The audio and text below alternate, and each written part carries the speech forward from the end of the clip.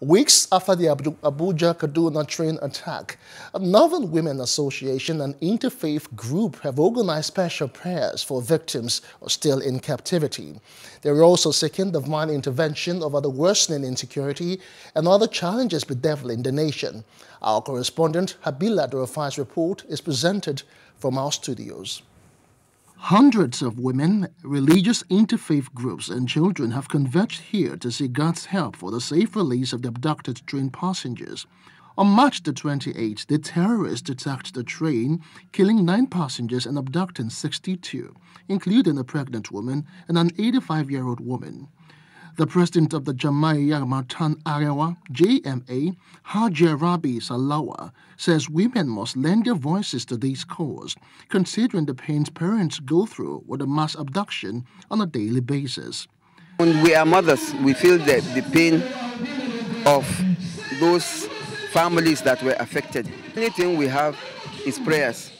So we decided to call the family members and our women and our religious leaders. As you can see, Khan is here, JNI is here. Let them pray for Ariwa. Let them pray for these victims. Let them also pray for our leaders to guide them, to give them the wherewithal for them to do what is right. The chairman of the Christian Association of Nigeria, CAN, Kaduna State Chapter, Reverend Joseph Hayab, says insecurity and evils are on the rise in the society, and as such, everyone must come together to fight the scourge. People of faith, we will not give up praying just because evil continues to grow. We believe in God, we believe in His intervention, and we know He's going to intervene. So we are joining the families and joining all others well-wishers to seek the face of God, that very soon our brothers and sisters who have been in this bush for a long time will come back. Governance is about protecting lives and properties. If you don't protect me, even if you build everything for me, I can use them because they are not useful to me. So protection of lives and property becomes the most ideal things we want today in Nigeria. We need 2 things, freedom and protection of lives and properties. Also, renowned Islamic scholar Sheikh Ahmed Gumi says the leader are pushing Nigerians into crimes because of the hardship in the land.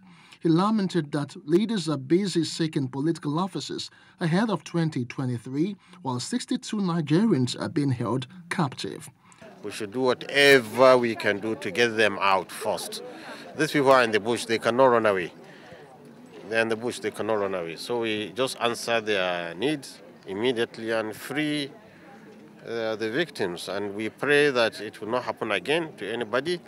And we pray that this nation will unite together and Allah will bring tranquility in the nation so that we prosper, because with this insecurity we don't see any development coming. So we want the government to be proactive, to consult with people who are genuinely looking for this situation. This is no time for blaming other people. It's time to come together and see how that we get out of this problem. They urged families of the victims to hope on God, believing that they will be reunited with their loved ones soon. Please do subscribe to our YouTube channel and don't forget to hit the notification button so you get notified about fresh news updates.